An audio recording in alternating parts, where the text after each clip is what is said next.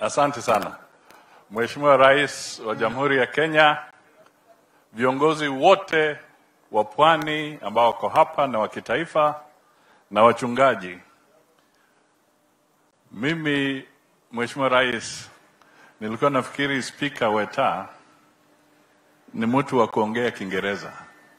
Lakini leo nimeshtuka pia Kiswahili kiko. Kwanza kabisa nasema kwa watu wa Ukunda, hoye. Watu wa Kwale, hoye. Watu wa Pwani, hoye. Wakenya wote, hoye. Asante sana. Mheshimiwa Rais, siasa imesokotwa hapa. Mimi sitakuwa na mambo mengi ya kusema leo, ili upate nafasi ya kutosha unene na taifa letu. Wachungaji, tangu mwaka wa 1963 Kenya haijakosa kuwa na uchaguzi wakati uchaguzi unafika. Hata mwanzoni wakati tulikuwa na chama kimoja, Mzee Jomo Kenyatta alikuwa akienda bila kupingwa, lakini pia kulikuwa na uchaguzi baada ya kila miaka mitano. Moi alipoingia, yeye pia akakuwa akichaguliwa bila kupingwa hadi tupate multi-party, lakini uchaguzi ulikuwako kila miaka mitano. Kwa hivyo msingi wa kidemokrasia katika taifa letu umewekwa vizuri. Na isitoshe, Kenya imewahi kuwa pia na referendum mara mbili. Referendum ile ilikuwa ya 2005 na ile pia ikaleta katiba mpya. Wakenya wakaheshimu demokrasia.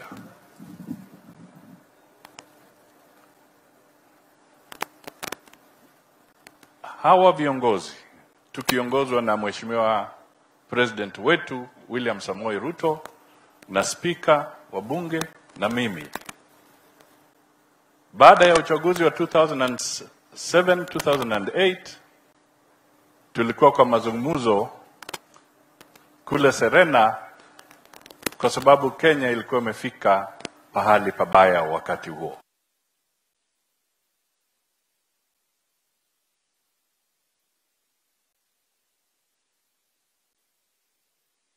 We must distinguish that the times then are very different from now.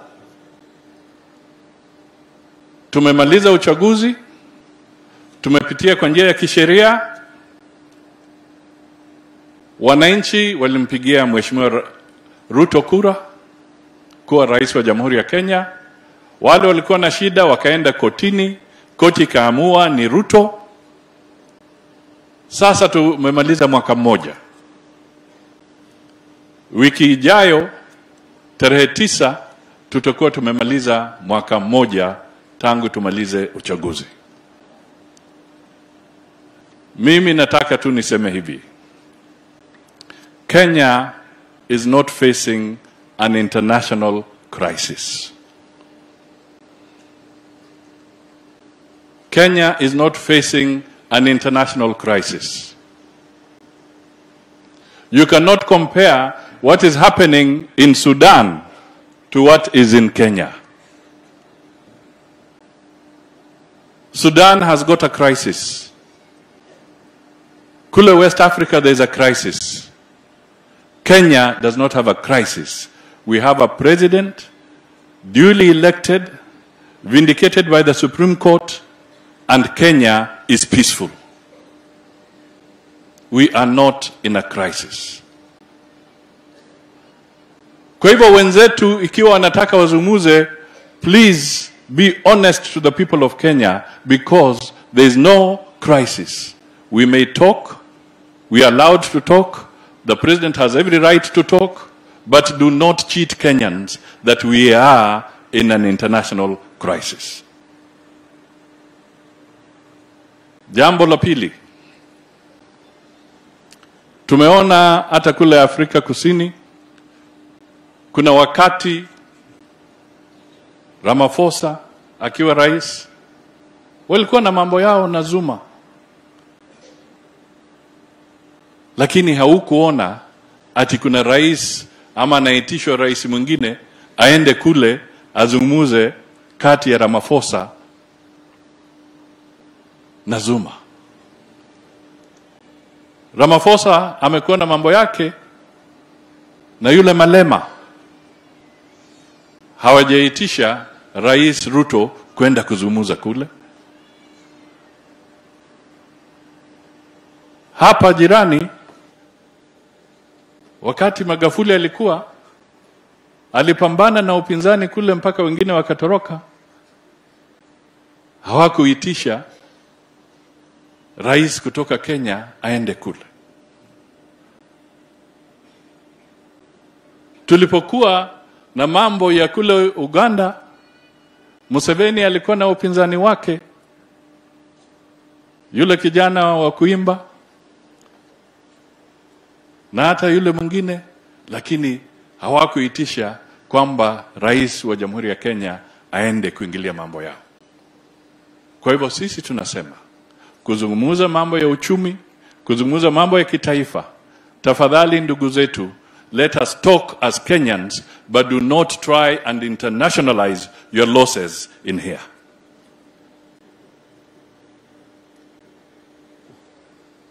You lost, do not internationalize it. Sasa sisi tujipange. Na Mheshimiwa Rais ametoa wazo lake, wazo yake ya plan, tutekeleze. Na yeye sasa pia kwa mambo ya kidiplomasia na kiserikali amekuwa yule wa kuweka kasi, haswa kwa mambo ya climate change, mambo ya kuhakikisha kwamba dunia haiangamii kwa sababu ya kutumia mazingira kwa njia isiyofaa. Amekuwa mstari wa mbele. Sasa yeye ndio diplomat number one wa kitaifa hata kwa Afrika. Na hivi karibuni Septemba anaitisha kongamano kubwa la kimataifa hapa. Na hiyo ni njia ya kuonyesha kwamba Kenya ni thabiti. Kwa hivyo tukiongea tuseme ukweli. Na ukweli ni kwamba Kenya ni nchi ambayo inaheshimika, hatukosi matatizo. Lakini tutatue kwa njia ya heshima, kwa njia ya kikatiba, na tumuunge rais wetu mkono ili atuongoze, tuwe na nafuu katika taifa letu, ndio maisha yetu yabadilike vilivyo. Kwa hivyo nimesema ya kutosha. Kwa kifupi, nataka sasa